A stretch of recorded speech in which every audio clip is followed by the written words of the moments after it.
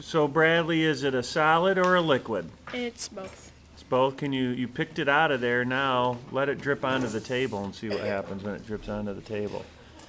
Okay. And then I'm going to see if I can move. You can't usually do this with.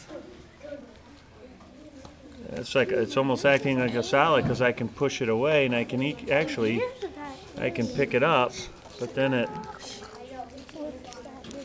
drips. You pick it up and it just falls. Yeah, and then when you pick it up, it falls. But can you pick water up off a table like this? No. And then it drips right off. It's getting harder now. So it's a.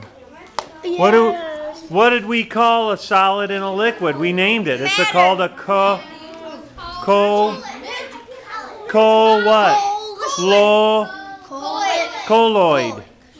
Colloid. This is a colloid.